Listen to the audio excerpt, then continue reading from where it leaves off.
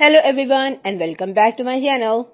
Naomi Campbell has recently addressed Pretty Little Thing collaboration criticism, stating that fashion should not ever discriminate. In a new interview with MailOnline, the supermodel revealed the reason of her deal with PLT, and this is because of owner Umar Kamani, who designed her own clothes. For the onwards, Naomi announced her partnership with PLT back in July, after which she received a lot of negative reaction from fashion critics, insisting that the model was putting her reputation at risk by doing a campaign for the brand, which usually imitates designer looks at a lower price. Naomi said, "I feel this collection was fun, chic, sexy, vibrant, inclusive, and fashion should not discriminate. Who's to say that Pretty Little Thing are not going to continue working with young creatives and leading and changing into sustainability?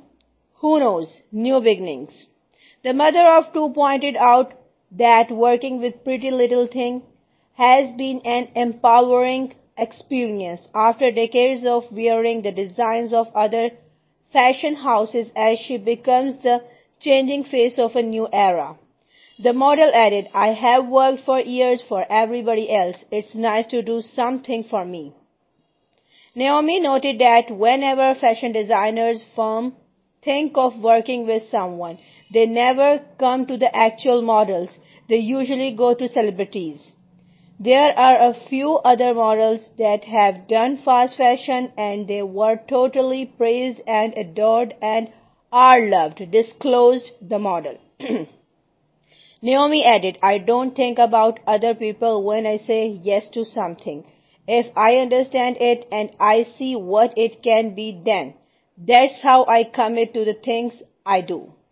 While discussing about second collection, Naomi quipped in the end, "I am going wherever Umar goes now." Thanks for listening and please don't forget to subscribe my channel.